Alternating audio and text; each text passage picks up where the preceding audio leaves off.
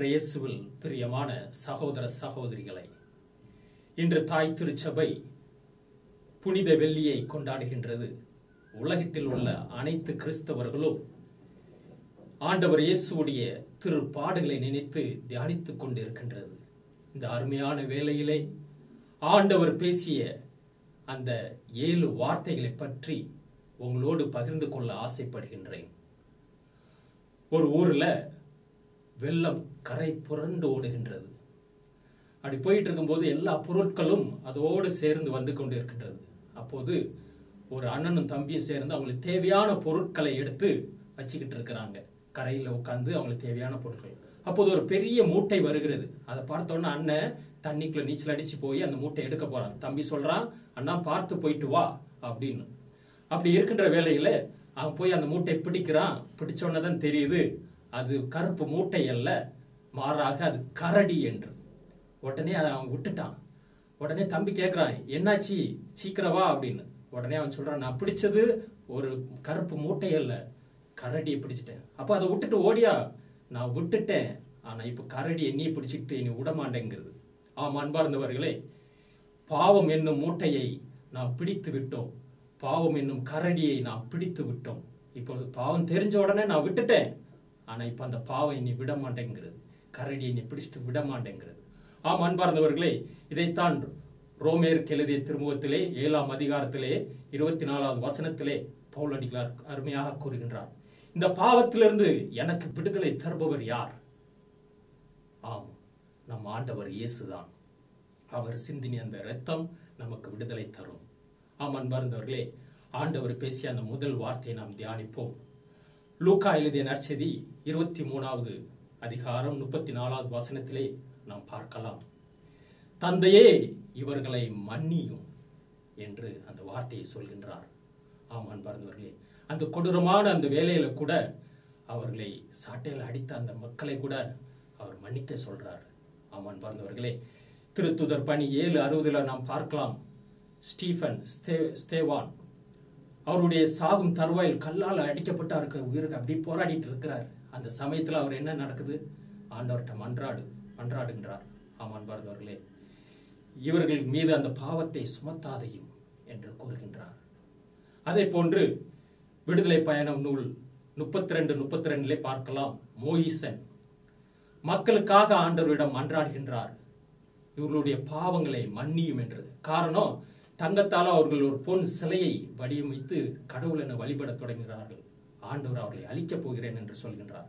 அதற்கு மோசே மன்றாடுகின்றார், இவர்களை மன்னியும் என்று.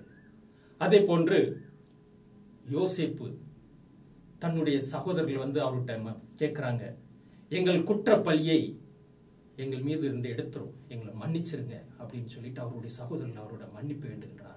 ஆம் அன்பார்ந்தவர்களே, இதைத்தான் மத்தேயு 6ஆம் அதிகாரம் 14 வசனத்திலே ஆண்டவர் இயேசு கூறுகின்றார், பிறருடைய குற்றங்களை மன்னித்தால் விண்ணக தந்தை உங்கள் குற்றங்களை மன்னிப்பார் என்கிறார். ஆம் அன்பார்ந்தவர்களே, நம்மளுடைய குடும்பத்திலே நாம் பார்க்கலாம், பரம்பரையாக சாபம் இருக்கலாம்.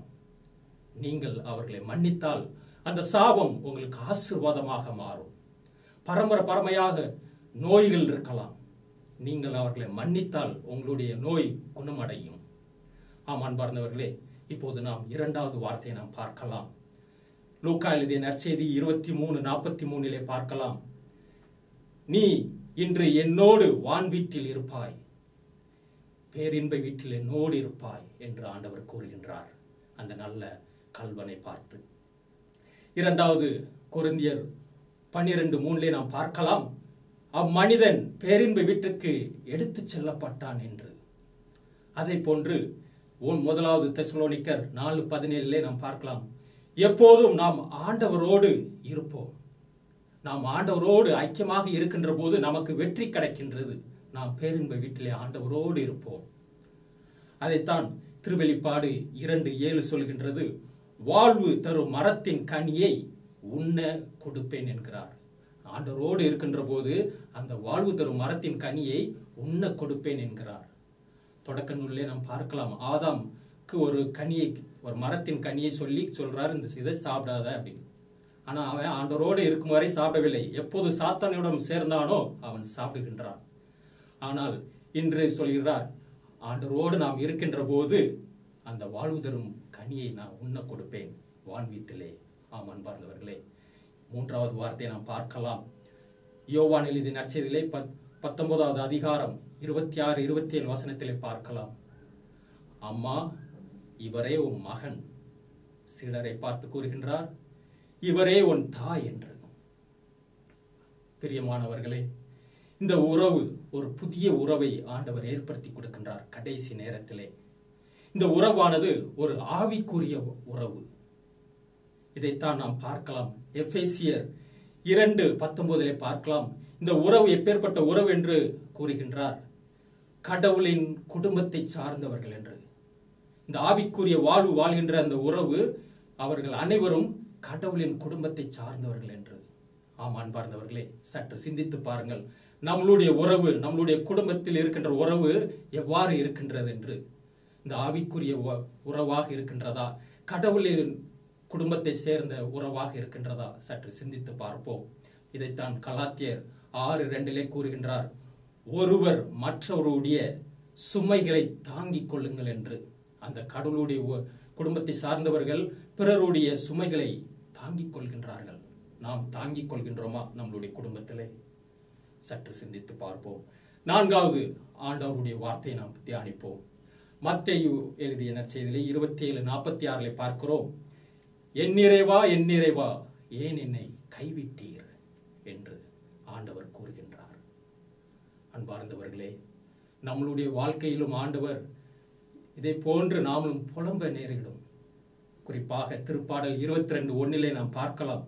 தாவீது அரசன் அன்று புலம்புகின்றான், என் நிறைவா என் நிறைவா ஏன் என்னை கைவிட்டீர் என்று.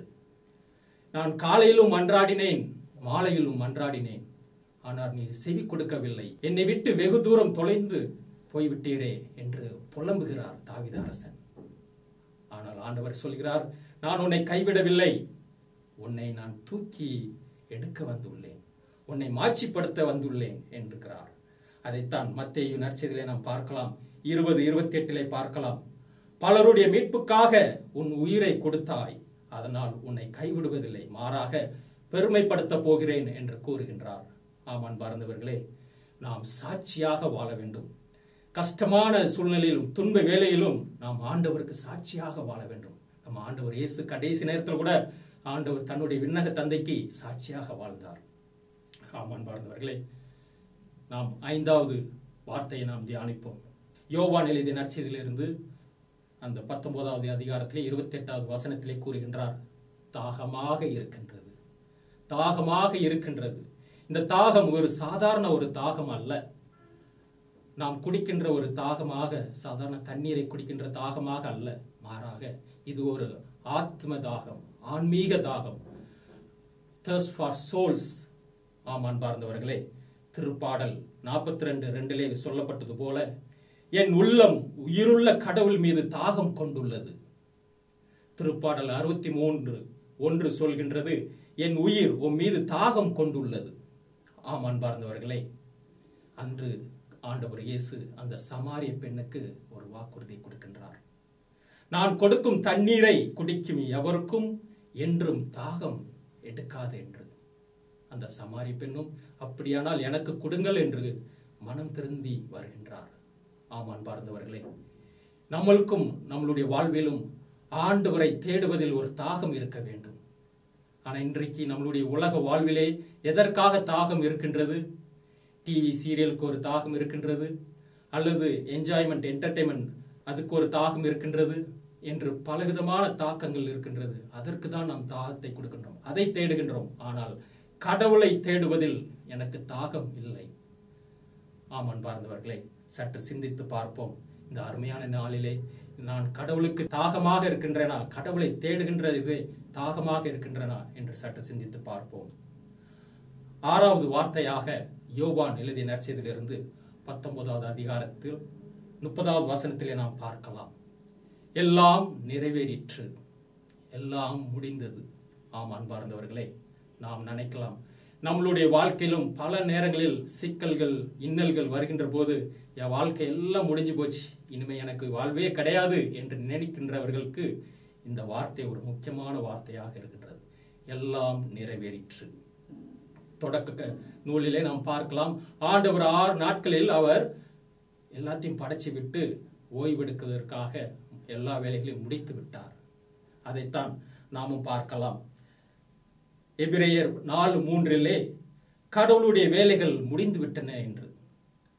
யோவான் நற்செய்தியில் 17:4 பார்க்கலாம், நீர் என்னிடம் ஒப்படைத்த வேலையை செய்து முடித்து நான் உம்மை மாட்சிப்படுத்துவேன் என்கிறார் ஆண்டவர் இயேசு. ஆம் அன்பார்ந்தவர்களே, எசையா 60:20 நாம் பார்க்கலாம், உன் கண்ணீர் நாட்கள் முடிந்து விட்டது, உன்னுடைய துக்க நாட்கள் முடிந்து விட்டது. ஆம் அன்பார்ந்தவர்களே, இன்று நீங்கள் தியானிக்கின்ற போது கவலை இல்லாமல் தியானிக்கவும். குறிப்பாக இன்று உங்களுடைய கண்ணீர் முடிந்து விட்டது, உங்களுடைய துக்கம் முடிந்து விட்டது, எல்லாம் நிறைவேறிற்று. மிகவும் சந்தோஷமாக இருக்க வேண்டிய நேரம். ஆண்டவரிடம் நாம் எல்லாத்தையும் ஒப்படைத்து விட்டோம். ஆம் பிரியமானவர்களே, ஆண்டவருடைய கடைசி வார்த்தையானது லூக்கா நற்செய்தி 23:46 பார்க்கலாம், தந்தையே உம் கையில் என் ஆவியை ஒப்படைக்கின்றேன். கடைசி வார்த்தையில் அவர் சொல்லிவிட்டு தலையை சாய்க்கின்றார். ஆம் பிரியமானவர்களே, ரோமேயருக்கு எழுதிய 6:13 நாம் பார்க்கலாம், உங்களை கடவுளிடம் ஒப்படையுங்கள் என்கிறார். ஆம் பிரியமானவர்களே, இந்த அருமையான நேரத்திலே இந்த ஆண்டவருடைய கடைசி வார்த்தையிலே நாம் நம்மளுடைய முழு வாழ்க்கையும் நாம் ஆண்டவரிடம் ஒப்படைப்போம். குறிப்பாக என்னுடைய கவலைகள், என்னுடைய துன்பங்கள், என்னுடைய வேதனைகள், என்னுடைய கஷ்டங்கள், என்னுடைய பிரச்சனைகள் அனைத்தையும் நாம் ஆண்டவரிடம் நாம் ஒப்படைக்க வேண்டிய நேரம் இது. அப்படி ஒப்படைக்கின்ற போதுதான் ஆண்டவர் நமக்கு ஆசீர்வாதங்களை தருகின்றார். இந்த அருமையான நேரத்திலே நாம் ஆண்டவரிடம் ஒப்படைப்போம். ஆண்டவருடைய அருளை நாம் பெறுவோம். இந்த அருமையான நாளிலே 7 வார்த்தைகளையும் நாம் குறித்து தியானித்து ஆண்டவருடைய ஆசீரை பெற்றுச் செல்வோம். நம்ம குடும்பங்களுக்கும் அந்த ஆசீரை பெற்றுச் செல்வோம். கடவுள் உங்களோடு இருப்பாராக. ஆமென்.